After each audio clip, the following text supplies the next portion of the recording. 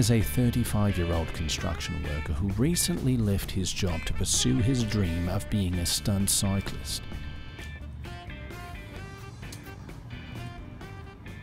We catch up with Rodney in Footscray, a suburb of Melbourne. I mean, it just figured, you know, life's too short to not follow your dreams, and I mean, construction's good and all, but... In preparation of yet another full day of training, Rodney is stretching and going through his warm-up routine.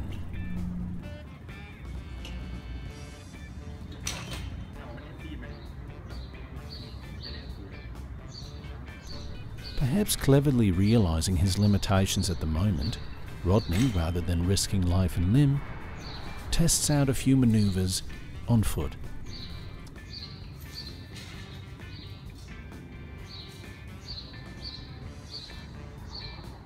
I mean, when I'm on the bike, I feel like Superman. Like nothing can touch me, you know? And so I spend my days now just biking around and looking for challenges. I challenge myself every day, a little bit more. So Rodney, if you want to, you know, to be the best, you got to train like the best. While his tricks remain pedestrian at the moment, Rodney is confident that soon he'll strike it rich as a stunt cyclist. Because in a few years, it's likely I'm going to be a millionaire. Yeah, I've got 2 kids, got a girlfriend, she takes care of them now, so I can follow a passion. And you know, they say, Rodney, what are you doing?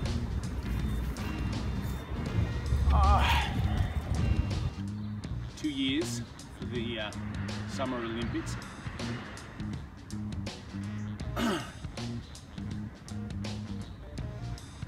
So 2 years.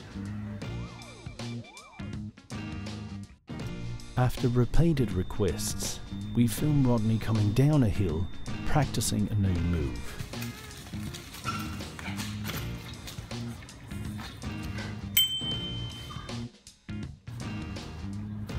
And I mean, if you think about it, it's not unheard of for a regular bloke like me, Rodney,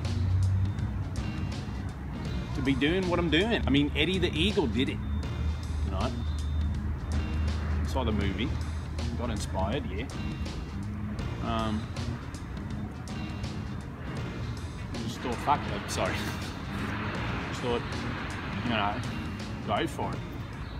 After spending the day with Rodney and now leaving him to his own devices, we can only hope that he will see the light and take care of himself and his family. They call me a hero, if you want. I certainly would.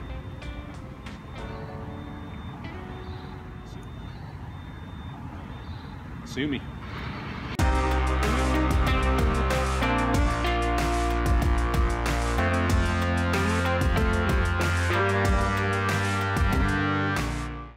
Oh, this you crazy mother.